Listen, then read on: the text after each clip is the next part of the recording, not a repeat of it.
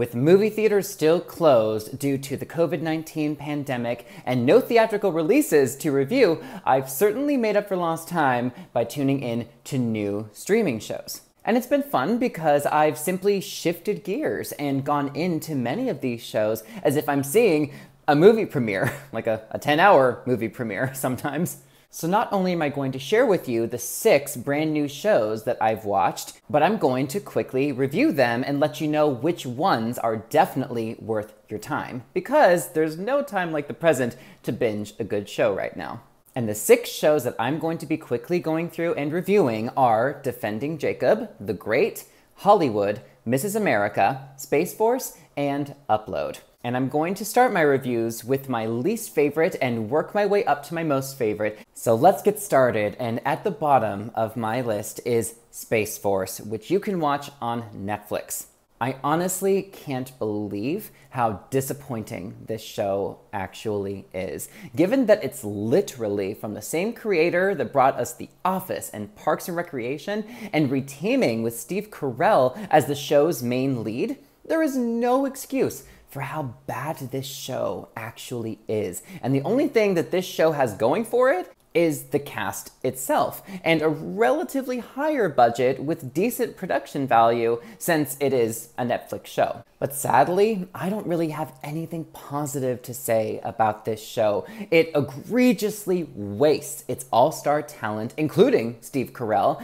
and don't even get me started on the horrendous misuse of Lisa Kudrow, but the jokes are incredibly lazy, uninspired, and almost feel like amateur slapstick comedy that had me rolling my eyes constantly in every episode that I watched. And it only took 2 episodes for me until I started to just whip out my phone and scroll on social media, because that's how badly this show kept my attention. It's bad enough that the vast majority of the jokes are simply unfunny, but they are also scarce, and it's almost insulting how unintelligent the humor of this show really is. The story is all over the place, and there isn't one plot point I actually grew to care about. The dynamic between Steve Carell and John Malkovich's characters are about the only part of the show that isn't bad and actually seemed promising, but ultimately it still falls flat, just like the rest of the story, just like the writing and the comedy of the show. There are a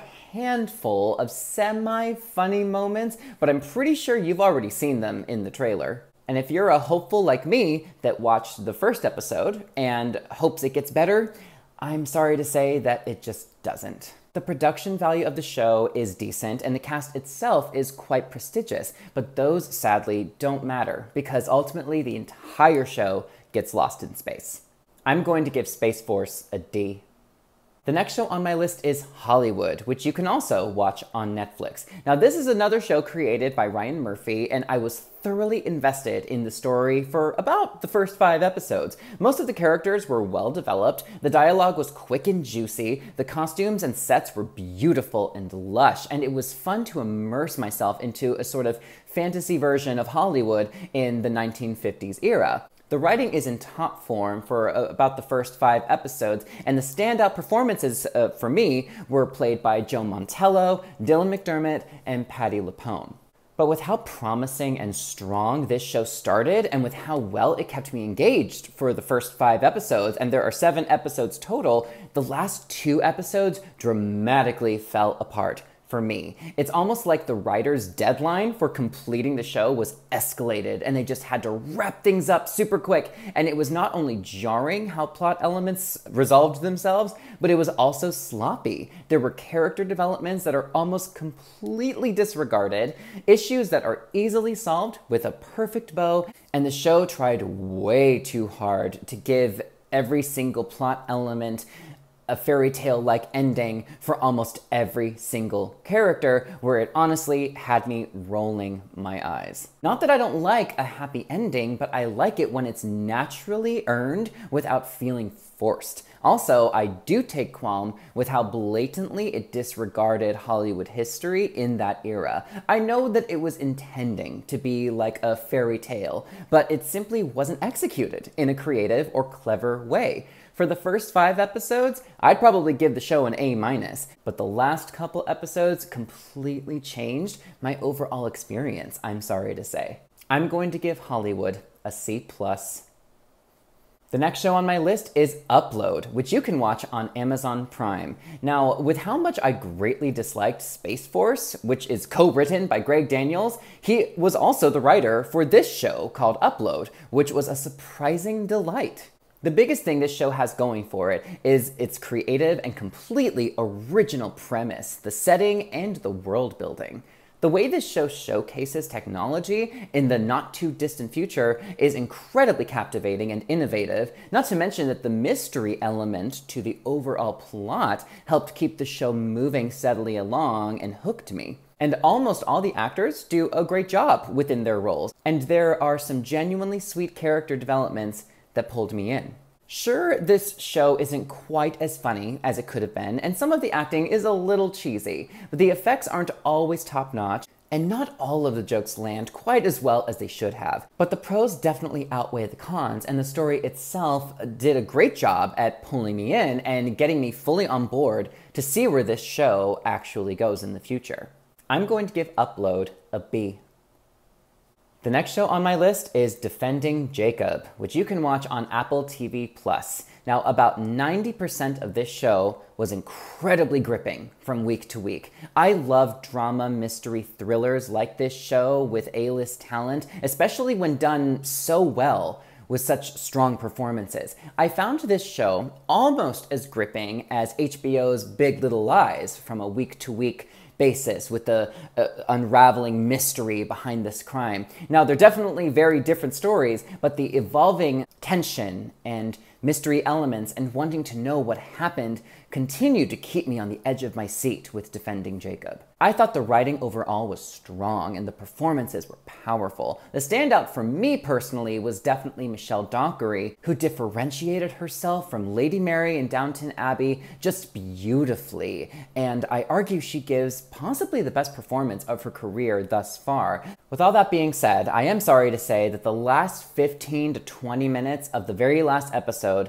is where it definitely bummed me out. You always hope such a strong show with consistent week-to-week episodes can ultimately stick the landing. But in Defending Jacob's case, it sadly missed the mark. There are blatant changes to the ending of the book that make no sense to me why they changed it, since the ending of the book would have been satisfying. But sadly, the show went a different route and only left me with questions. I didn't get the resolution that I think we all deserved as an audience, and it was very bleak. And with how the book actually ends, there's no reason for them to have changed the ending to the end product that we got. Unless maybe their argument is that they want to make a season 2, which isn't even a guarantee. Still, this show was about 90% fantastic and had me engulfed in this story, and if the show had stuck the landing, I would have given this show an A, but given how it fumbled at the finish line,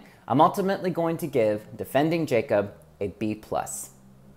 The next show on my list is The Great, which you can watch on Hulu. Now, this show is a period piece telling about the rise of Catherine the Great in 18th century Russia, and it did a seamless job at blending 21st century comedy and dialogue in a way I've never seen done quite at this level. This show is unabashedly graphic, seamless, and absolutely hysterical. Elle Fanning gives, hands down, the best performance of her career, where she officially graduated from young teenage starlet into a prestigious leading lady, at least to me. The writing is sharp, the costumes and cinematography are impeccable, and the surprises are constant. This show is definitely not for the faint of heart and could definitely rub some people the wrong way with how much it blatantly doesn't give two fucks, and I enjoyed every bit of it, and I can't wait for season 2. This show does not boast to be a picture-perfect historical adaptation, so if you are easily offended by history being altered for the sake of the story, then this is definitely not the show for you. Like I said, this show does not hold back from sex, language, violence, perversion, and the humor can be incredibly dark and not for the faint of heart. There were a couple moments that made me cringe, but I don't think the show was unnecessarily foul. It definitely served the story and breathed new life into what could have been another generic period melodrama. But this show was spicy and undeniably juicy as hell. Even if it may have crossed a few subtle lines here and there, it definitely hooked me nonetheless. And I'm going to give The Great an A-. And finally, in my top spot, we have Mrs. America, which you can also watch on Hulu. I can't praise this show enough, and it all starts with its all-star cast. And I can guarantee that the majority of the actors categories for limited series in upcoming award seasons will be flooded with the names from Mrs. America. Every single performance was superb and brought so much to this overall story, and there was no weak link among them. My personal favorite was Cate Blanchett, who did the impossible task by playing such a politically flawed woman in such a way that made me despise what she was standing for and promoting, while also intoxicating me with her performance that made me want to see more of her. It's like the kind of character you equally despise and admire, and she killed it. Other standouts for me were played by Sarah Paulson, Uzo Aduba, and Rose Byrne. Everyone completely transformed themselves into the historic women they were tasked to represent. Each episode was engaging, electric, and the pacing never slowed down. I was engulfed, and I was personally floored and along for the ride and journey that these amazing women take me on. And it's also such a powerful show that showcases historical women in such beautiful and empowering ways that I'm ashamed to never have known nearly as much about until seeing this show. This is a show that everyone needs to see, where I guarantee you will learn something about the power and struggle of the Equal Rights Amendment in the 1970s that you may not have known or realized, and it brought me to tears in the end. This show was meticulous and intoxicating with Oscar-level performances, and I hope more and more people will watch it. I literally have no qualms with this show. What I will say is that this show has a tendency to devote specific episodes to specific characters, and so there are a few actors in the show that don't get nearly as much screen time as some of you would like. And if you're not into TV dramas based on historical times in our recent US history, maybe it'll take a bit more convincing for you to check this out. But this show boasts such powerful messages, some might argue that are even more relevant today than ever, and I argue that the performances alone are worth giving this show a fair chance. Not to mention that the production value is through the roof, and there is not one episode where this show lost steam. I can't praise Mrs. America enough, and that's why I give it an A+. And there's my final breakdown of 6 shows that I have watched during this pandemic and which ones that definitely stood out to me. I'm curious to know what you're watching, and I'm curious to know if you've seen any of these shows and which one is your favorite. So feel free to leave your thoughts and opinions down below. And as always, thank you all again for tuning in. Until next time, I'm Ryan Bamey, signing off. Bye, everyone.